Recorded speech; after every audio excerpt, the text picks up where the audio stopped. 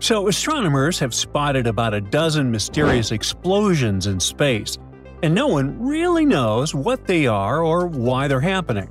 At the moment, they occur about 200 million light-years away. But what if, one day, they get much closer to our planet?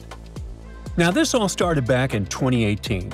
One day, telescopes saw a giant boom far away in space.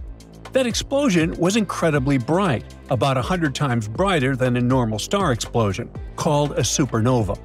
The strange thing was that normal supernovae take weeks or even months to fade away.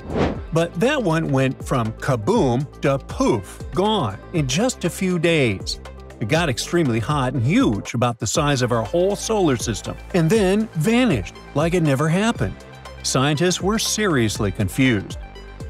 Now, they named the explosion the Cow, because its official name was too long and not exciting at all.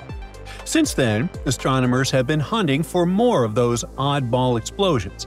And indeed, they've found a few more and given them weird animal names too. That's how we got the koala in 2018, the camel in 2020, the Tasmanian devil in 2022, and the finch or the fawn in 2023.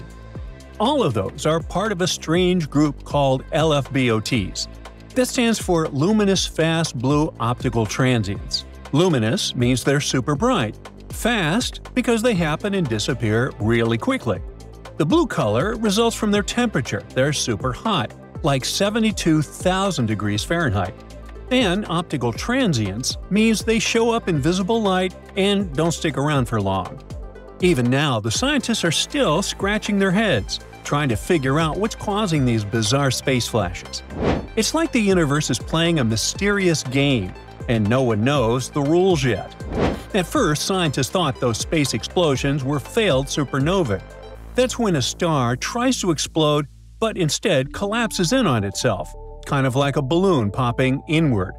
That collapse can create a black hole in the middle that will eat the star from the inside out. But recently, a new theory has popped up, and it's even cooler and creepier. It has to do with black holes, super squished leftovers from exploded stars. They're so powerful that even light can't escape their clutches if it gets too close. That's why they're totally dark and impossible to see directly. Now, some space scientists think that unknown black holes, not too big and not too small, might be pulling in stars that get too close, which produces those explosions. Such holes are called intermediate-mass black holes, and no one has actually seen one of those yet. They're like space's biggest mysteries, and we'll try to solve it in a few minutes. But after that, you need to know that a new LFBOS has shown up in space. It was spotted by a telescope in Liverpool and is currently called AT 2024 WPP. Yep, scientists still haven't picked an animal name, but they're thinking maybe the wasp. What do you think of this name? Share it in the comments. Anyway, one of the scientists is sure that it's the best one since the cow. The most recent space explosion is super interesting and extremely bright, like me. Maybe the brightest one since this whole LFBOS thing began in 2018. This new WASP boom also doesn't look like a failed supernova.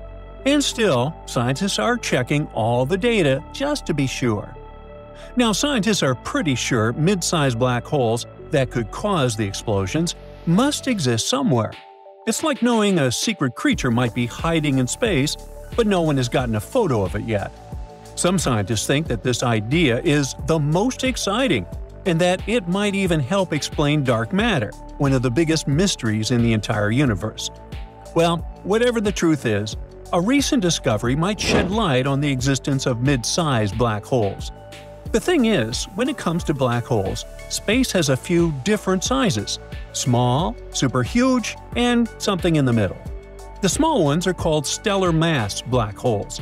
They're around 5 to 50 times heavier than our Sun. The giant ones are called supermassive black holes. Makes sense. They're millions or even billions of times heavier than the Sun. They usually hang out in the middle of galaxies. And then there's the mysterious kind in between, called intermediate mass black holes. Those are like the missing link of black holes. Scientists are pretty sure they should exist, but we barely know anything about them, like where they came from, how they grow, or what they're made of. Good news, that mystery might finally be getting solved. Thanks to several new studies, scientists now have some exciting new clues. Researchers have found waves in space, which are called gravitational waves, that seem to come from black holes smashing into each other. And not just any black holes, but ones that are 100 to 300 times heavier than the Sun, which may mean that they're those mysterious mid-size black holes. Plus, those are the biggest black hole collisions we've ever recorded on Earth. Now, black holes are like space fossils, super old history clues. And those newly discovered black holes could tell us about the first stars that ever lit up the universe. The problem lies in the fact that our tools on Earth, like LIGO, which stands for Laser Interferometer Gravitational Wave Observatory, only catch a tiny moment of these black holes crashing together, literally just a split second. That makes it tough to figure out where those medium-sized black holes come from. So, scientists have a new plan. One scientific lab is getting ready for a future space mission called LISA, short for Laser Interferometer Space Antenna.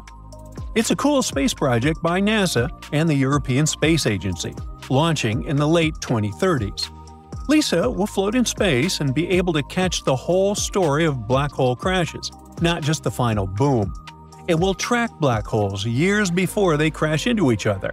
And, if all goes well, we might finally figure out where these mysterious black holes come from and learn even more about how our universe began. So you might be wondering about how LISA will do it. Remember we talked about ripples dashing through space called gravitational waves? Black holes crashing into each other could send them out. Well, LISA is being built to listen for such waves. It'll float in space and look for all kinds of cosmic shakeups, not just huge ones, but also smaller black holes spinning around giant ones. Now, why do gravitational waves matter? A lot of space stuff is too dark to see with regular telescopes, since no light comes from it at all. But gravitational waves don't care about light. They go through everything, telling us about the secrets hiding in the dark parts of the universe. By studying them, scientists hope to learn about things we've never seen before, like black holes, or what really happened at the very start of the universe, and maybe even things we don't know exist yet. LISA will help us figure out how the universe began, how it's changing, and what it's made of. Now, getting back to those black hole collisions, finding them isn't easy. But researchers have come up with a smart solution. They're using artificial intelligence to make sure the signals from space aren't messed up by noise from Earth or the machines themselves. This work was part of a project focused on combining AI with space science. Scientists are getting more confident that intermediate mass black holes, the ones in between small and supermassive, are real, and they might be some of the most exciting things we can study using gravitational waves, both from Earth and from space. So the next big step? Looking to the Moon. Future detectors placed on the lunar surface could be even better at catching certain types of space waves, especially ones that Earth-based machines might miss. That would help scientists figure out where those black holes dwell in space.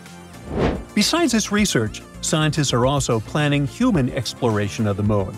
They're helping NASA choose the best spots for future missions, focusing on big science goals like solar physics, space weather, and how the universe works. Right now is a super exciting time, not just for studying black holes, but also for connecting space exploration and science. That's it for today. So hey, if you pacified your curiosity, then give the video a like and share it with your friends. Or if you want more, just click on these videos and stay on the bright side.